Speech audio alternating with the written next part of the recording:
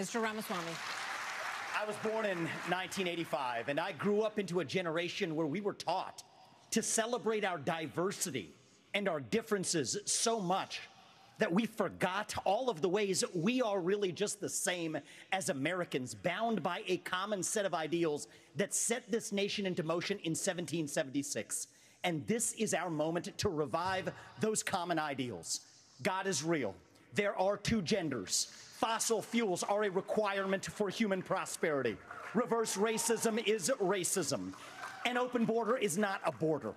Parents determine the education of their children. The nuclear family is the greatest form of governance known to man. Capitalism lifts us up from poverty. There are 3 branches of government, not 4. And the U.S. Constitution, it is the strongest guarantor of freedom in human history.